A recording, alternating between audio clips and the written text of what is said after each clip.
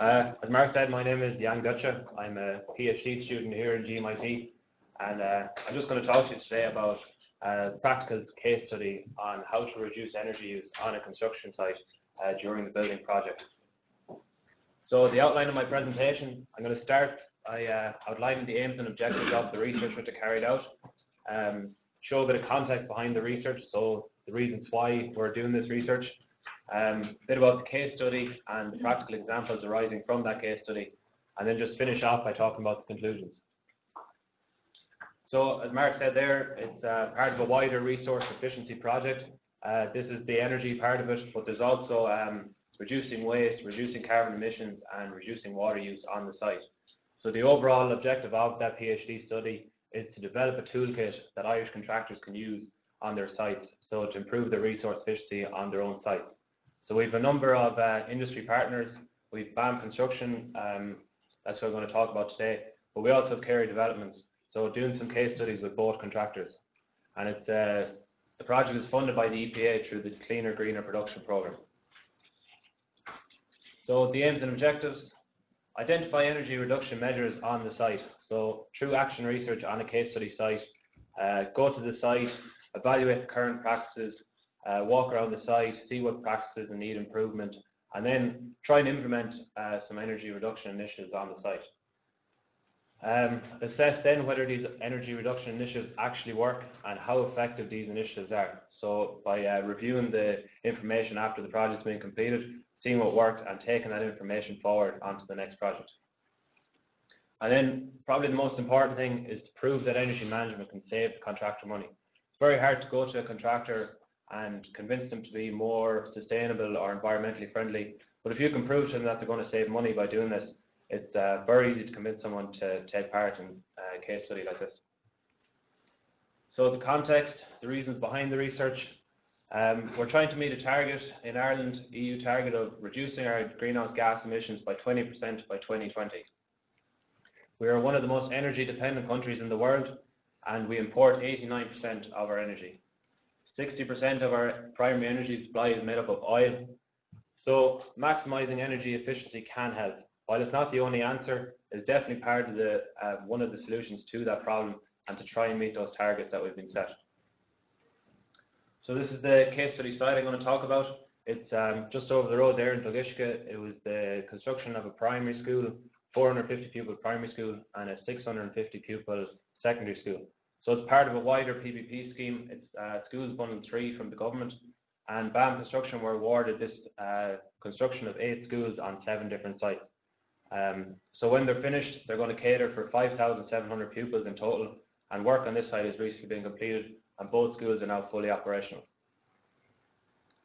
So BAM PPP, as I said, they're going to be maintaining this building and running this building for the next 25 years, and that's just some of the pictures there from the finished project. So you can see the top right, the construction room, bottom right is the classroom in the primary school and a PE hall in the secondary school. So the methodology behind the case study, what I actually did on the site, and the way we kind of went about doing things. So observe practice on site over 28 weeks. So generally I'd visit the site twice a week, spend between 1 and 4 hours on that site, and in total visit that site 58 times. So the main thing that I did, carried out an energy efficiency audit. So simply a checklist by walking around the site, seeing what practices were poor and where we could make improvements. So if I came across areas where improvement was needed, we used what we called an observation form. So this was a standard form, and it outlined when and where the problem occurred. It detailed the problem and a solution to the problem, and then most importantly, there was a cost analysis put on it. So the contractor knew if they had to invest money, but they also knew the potential savings if they were to implement that. So these forms were then used as a paper trail to inform management of the issues which were occurring on site. And then most importantly, they were also developed into educational tools such as posters and toolbox talks, so that the information that I was passing to management, it could be disseminated across the project. It wasn't just stopping in the site offices, so every operative on site was made aware of what we wanted to change and the solutions that we could bring to the site. We track the energy bills using an SAI tool, which I'll show you on the next slide. It's a free tool that you can download from the SEI website, and anyone can download this tool. It's free to use, and it's a very useful way to track your energy bills, but also calculate your carbon emissions. So it'll calculate your carbon emissions by month, or it'll give you a total for the 12 months of a year. So that's a screenshot there of the SEI tool. That contains all our data for the energy bills for 2013. Now there are a couple of the electricity bills there at the end that haven't been inputted into that yet, but you can see the total cost there at the bottom, almost 58,000 euros over 12 months that we spent on energy on that site, between electricity and diesel costs. And then if you do the carbon emissions calculation, you're looking at 209 tons of carbon emissions. So you can see there's both environmental reasons to try and reduce your energy bill, but also there's financial gain to be made as well. So to put that 209 tons of CO2 into perspective, it's equal to the emissions of 43.6 passenger cars, the emissions for a whole year, or sending 78 tons of waste to landfill. Then in everyday terms, 107,000 litres of petrol, 487 barrels of oil. It could power 10.5 homes for an entire year, or 28 homes electricity use for a whole year, and also equal to 8,721 gas cylinders that you use for your barbecue. So huge amount of carbon emissions. And if you want to try and sequester that 209 tons, you're looking at growing 5,367 tree seedlings for 10 years, or alternatively, you're going to need 172 acres of forest. So huge costs, both environmentally and monetary costs. So I'm just going to talk to you now about some practical examples that we implemented on the site. So reducing the usage of the heaters, both in the drying room and in the site offices, we reduced the usage by just 1 hour per day. So that saved us 572 euros for a year and just over 3 tons of CO2 emissions. Something very simple to do, but gives you immediate savings. The festoon lighting across the site was one of our biggest problems. Very poorly set out, you can see on the right, far too many bulbs in one area, or on the left. During the day there was enough natural light where the bulbs aren't actually needed, or you could reduce the amount in that area. So by simply reducing the amount of that lighting, setting it out better and reducing the running time, we saved 925 euros over the course of the 12 months and almost 5 tons of CO2 emissions. Nighttime electricity usage. When I started on the site, the first electricity bill that we got, we were using 50% of our electricity at night, despite no work taking place on the site. So the biggest problem again was the lighting. It was just being left on at night. There was no system in place to switch it off. There was no one in charge of turning it off. So we put a system in place and then basically just switched off the lights at night, and that saves 5,279 euros and 28 tons of CO2 emissions. Now we didn't turn off the security lighting outside, obviously, it was just the interior lights of the building. These transfer boxes, we had over 20 of these transfer boxes across the site, and the estimates range from 5 to 10% that they use their electricity even when they're just plugged in. When they're not being used, they're still generating electricity. So by turning off these transfer boxes, either in areas where there was no work going on, again, nighttime, weekends, holidays, that kind of stuff, another 4,200 euros and 22 tons of CO2 emissions. So again, something very simple to do, very easy to implement on site. Idling machinery was another huge problem on site. So it was huge diesel costs. On the left there you can see the digger driver, he's waiting for the truck to come back, but he's just sitting in the machine, he's not doing anything. On the right, the dumper, it was often left idling if someone went on the break or if they're on the phone, or sometimes someone would be using 2 machines, but they'd leave the other machine running while they were using the digger. So reducing our diesel costs with just 5%, we can save 2.5 grand a year and almost 8 tons of CO2 emissions. So what we're doing on this site now is we're installing technology into all the machines to track the idle times of the vehicles. So we're going to have an exact breakdown of how much idle time the machines are having on site and then try and reduce that. The generator for the crane, this is probably one of the more sort of controversial things that we implement on the site, but trying to reduce that 300 kVA generator, the usage of that, by 2 hours a day. So simply, it runs from 8 to 6 every day, so we're trying to condense that down to between 9 and 5. Obviously, you wouldn't do this if there was a busy day, if there was lots of concrete being poured or hollow core was being delivered.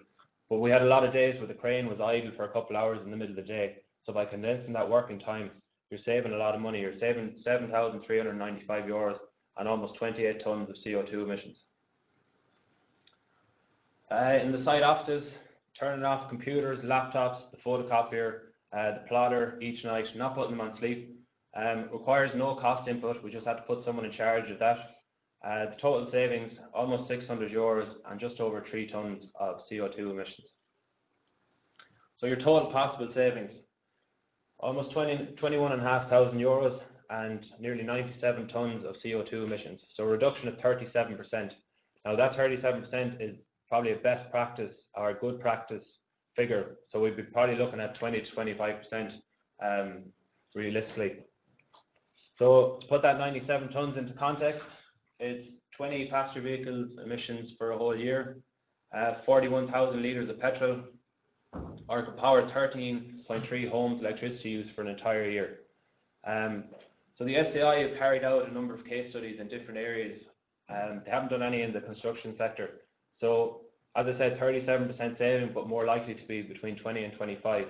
So the SAI found that half of all Irish companies have taken action to improve their energy efficiency in the last 3 years, but only 1/3 of these actions actually required a capital spend. So same as what I'm trying to suggest here, low cost, no cost, quick win options for the industry. And they found that the average saving is 12%. And then 3 examples that they gave: a shopping centre in Tuam reduced their energy use by 30%, a golf club in Kildare saved 10% in just 3 months, and a Montessori in Galway saved 18%.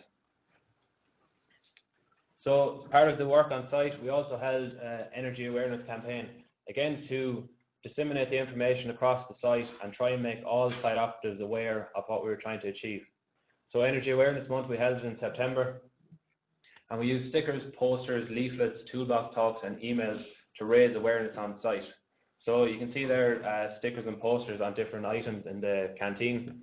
And but we also, not just highlighting the issues on site, we also came up with educational material on how they could reduce their energy at home, so they can take that information home and hopefully save money on their own electricity bills as well.